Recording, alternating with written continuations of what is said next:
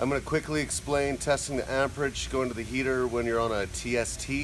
So when you fire the tub up and turn the power on, it's going to go into a TST mode, which sometimes you'll get an error of HPT. So I've just reset the power. TST comes up. Now we're going to have a 5-second window when the heater relay is going to energize the heater with nothing flowing to test if the heater is actually heating the water.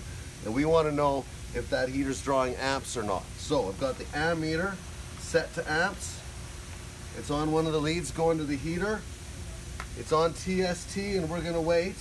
And the way of identifying when that relay turns on is the LED above that relay is going to light up. So we're just going to sit tight here for a sec and wait.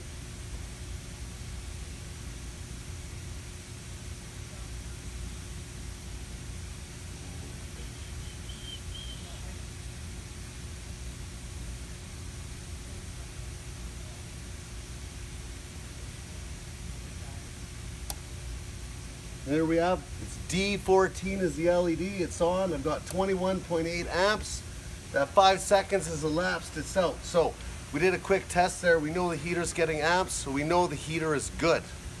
Next, if we have to check the voltage, we're gonna do the same thing. Reset the power, have it set for volts, and check the leads going to the two sides of the heater for 220, 240 volt.